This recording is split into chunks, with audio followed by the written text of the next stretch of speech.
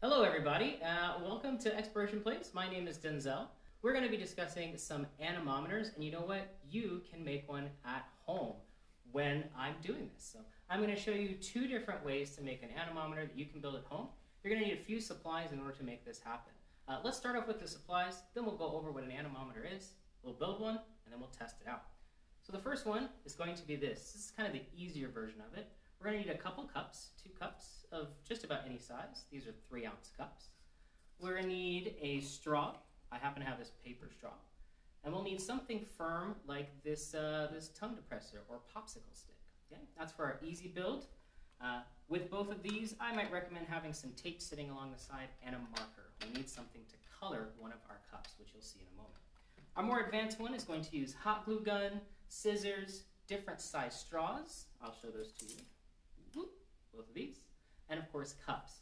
Now I chose a different cup. This is like your water cooler cup. I want to do a comparison between those and this one, just for fun, because I like to experiment ever so often. So what is an anemometer?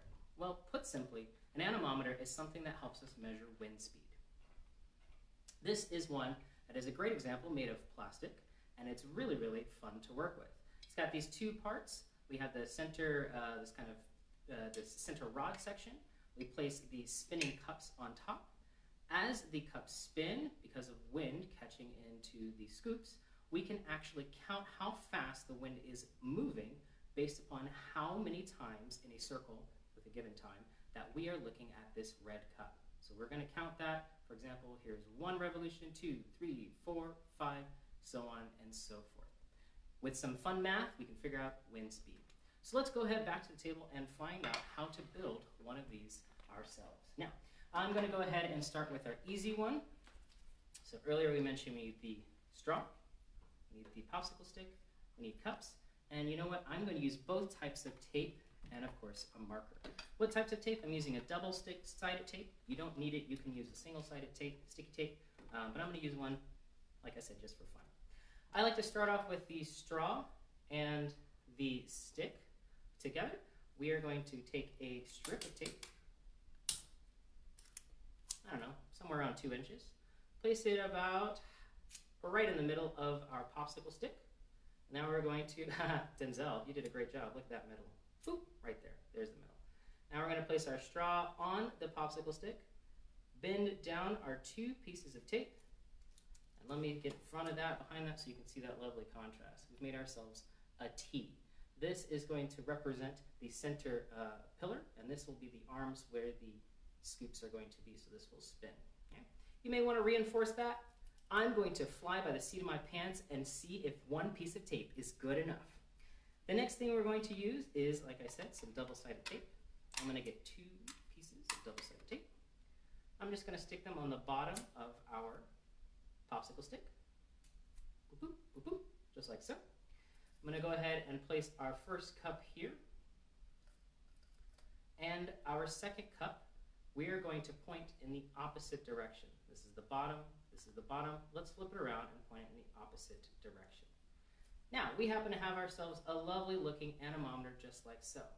Unfortunately, we can't really measure wind speed because it's hard to tell the cups apart from each other. So we need to decorate one of these cups. I'm going to grab, I don't know, gray. No, you know what? I want to use orange. It'll be a little easier for me to see, and hopefully for you to see later on. I'm going to do a little doodle.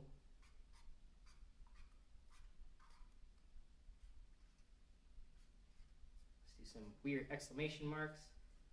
And maybe you can see EP on the cup.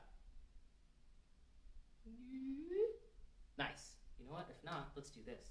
Let's go a little crazy. Let's go a little wacky. Let's grab ourselves some green and go around the outside edges. Ah, that looks beautiful. All right, let's place that cup back into place. And now we can definitely see that cup compared to the other one. All right, so that's kind of a simple one. Let's do a slightly more advanced one. Put this over here for a little bit later when we go to test it. For this one, we use some hot glue. Now, hot glue guns are hot, especially from this end forward. So we like to keep our fingers away from that end. Okay? We're going to bring back the same supplies, our cups, our center wooden piece. I'm using a slightly larger tongue depressor, and 2 different size straws. And this will allow us to actually use the anemometer without the apparatus that I have behind me in a moment. Pull out some scissors and some tape. Let's start by cutting the larger size, the larger diameter straw in half, like so. And we can see that our smaller size straw fits inside of our larger size straw. This will help us later on when we do kind of like a pinwheel. We're going to have that happening for us. Now I like to, like I said, I like to use hot glue. Let's put a bead of hot glue right here in the middle of our large tongue depressor. I'm really good at gauging the middle. We're going to place our straw right in here, kind of ooze it around, hold it.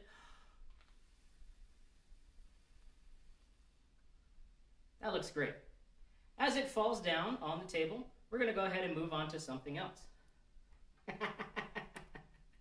As predicted. All right, let's hold on to it for a little bit longer. Great. Our low temp hot glue gun apparently is not very low temp. It's high temp. So use your low temps at home. It'll go a little bit faster.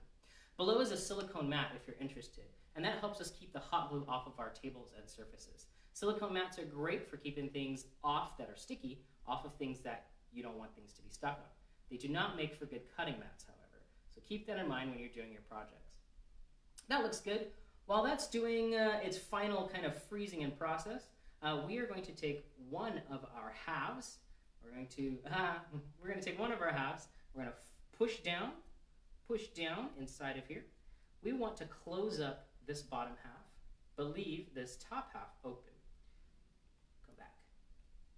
This will be great for us when we flip this over, place it inside, and now you have the ability to spin this wherever you go throughout your house, and you might be able to measure air movement through the house. Now, the last thing we're going to do is go ahead and just put some beads of glue on the outside of our anemometer here. Whoop, whoop, whoop. Place our cups. Remember, we want them to face in opposite directions. And now we have a slightly more advanced looking anemometer device. I wonder if it'll work better than our other one. Now, if you want to add a bit of decoration, I love to put some decoration on things. You can use your markers. You can use some cool paper tape like this to go ahead and swing around the middle shaft. I like to have some artistics to all of my projects in some form or fashion, and that will look very beautiful as it spins in place. Oh, I can hear you at home. You're very, very right. We need some color on one of our cups. So glad you reminded me. I'm going to make cool, I don't know, flames or something on this one. Let's see here. That looks like a flame, right? Perfect. Let's go ahead and do some yellow and some orange for cool looking flames.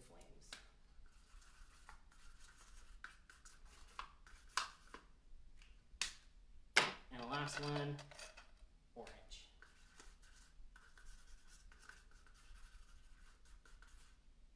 Looks like an explosion coming right at you. Great.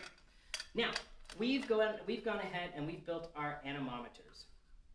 We took our cups, we took our tongue depressors or popsicle sticks, and we've placed them in such a way that we can get them to spin. Now I'm going to head over to the table behind me so we can actually test out our anemometers in the wind. All right. Set up over here is going to be a lovely kind of apparatus that helps me to place my various anemometers. We can see that we have one from earlier, that plastic one that we had spinning around. And I'm going to test both of these out. Oh, it looks like our experiment might not be the best and working. So you know what you can do now that we've seen my attempt at making this work. Let's go ahead and doubly secure this with a little bit of extra tape, because it looks like our first one didn't quite work out the best. And that is okay. That is really okay.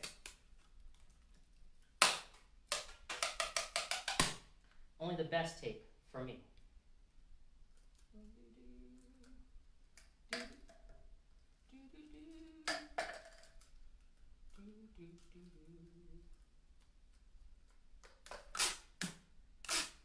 Let's just do it in the method that I like to use.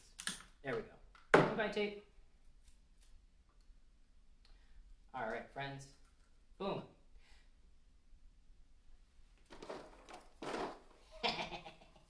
I know where we keep our supplies.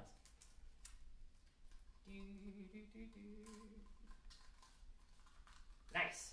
I think that looks brilliant. Great. Let's go ahead and place it into my apparatus. It's spinning freely, which is exactly what I want.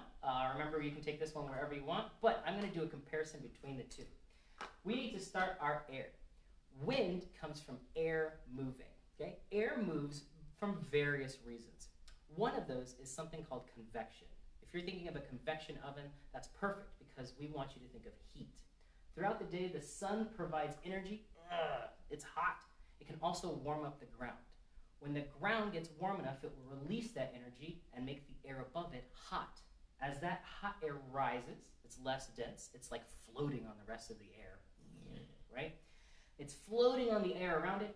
Air that's closer to that region has to move into that empty space. That movement of air going into that empty space allows us to have wind. So I'm going to have air come into this empty space. And we have ourselves wind. Now, if everything is just right and our anemometer is placed in the wind, it should start to spin. Let's see here. You know what? Hang on. There we go. Perfect. Takes a little bit. My angles are slightly different than I'm used to. So we have ourselves an anemometer that's spinning. Great. But how does that help us predict wind speed? Well, you see, as our anemometer spins, we want to keep track of this cup. You know what? For about 10 seconds, let's go ahead and count the number of revolutions that this thing will actually spin. When it faces you, I want you to count that cup. So here's 1, here's 2, here's 3, and so on. Are you ready? I'm going to count down from 3. I'm going to make the wind go a little faster, and we're going to start counting. You ready? 3, 2, 1, count.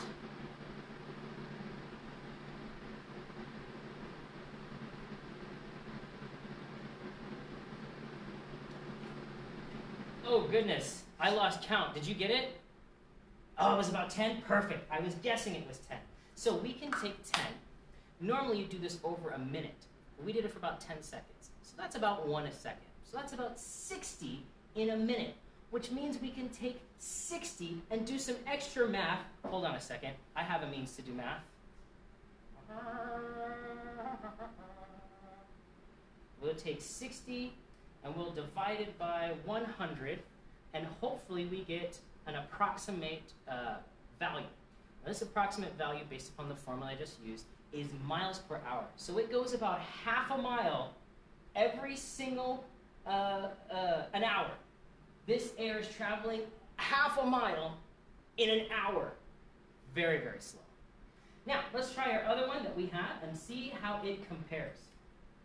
It's not spinning anywhere. You know why? My beautiful decoration messed up our build. Let's get rid of some of that. All right. Now, if our measurement for this cup was essentially half a mile per hour, what do you think this cup will measure? Think about it. I'm going to move it here just a little bit and adjust my wind because I bet you my beautiful decoration is messing up our anemometer once more. My cups are in a different orientation. Let's move this wind. There we go. Perfect. All right. We're going to look for the fire cup. When it points to you, let's do some counting. Here we go. 3, 2, 1.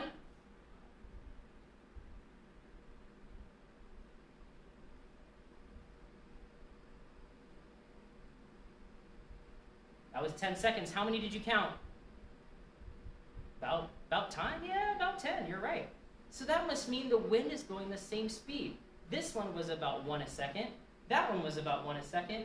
It must mean the air is going the same speed. It really doesn't have anything to do with our anemometers. It has to do with the way that the air is moving. Now here's a cool test. I'm going to actually give you the accurate measurement of the wind blowing.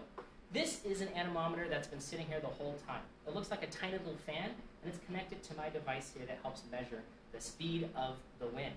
And if you can see right here, possibly, I'll get a little closer, that 5 right there is perfect. That's about our measurement. That's about a mile an hour right there, about half a mile an hour. So we did the math correctly. Thank goodness. So we have two different anemometers that we saw today. Anemometers help us to measure wind speed.